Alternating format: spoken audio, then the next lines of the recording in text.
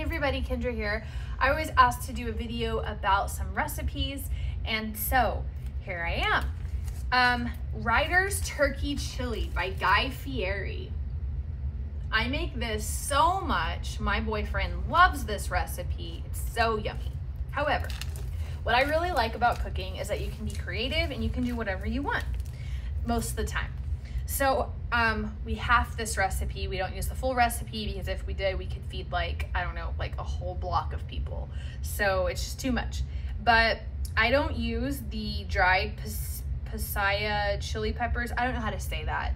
So it is what it is.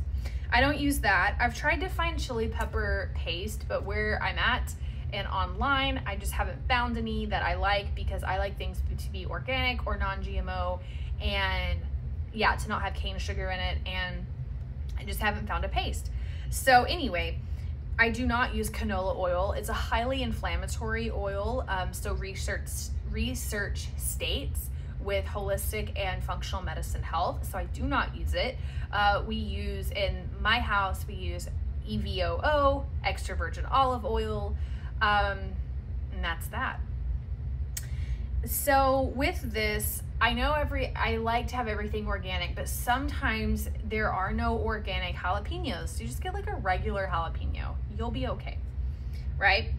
And you don't have to use turkey. We do use ground turkey, but if we didn't have ground turkey, you could use any ground meat you wanted to in this, and it would still probably taste really good. If you didn't have low sodium chicken broth, let's say you had beef broth or you had like vegetable broth, just use those.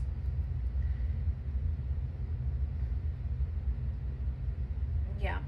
So basically, those are just some little things you could change out in this recipe. Everything else, I would say keep because it's, you know, it makes it what it is.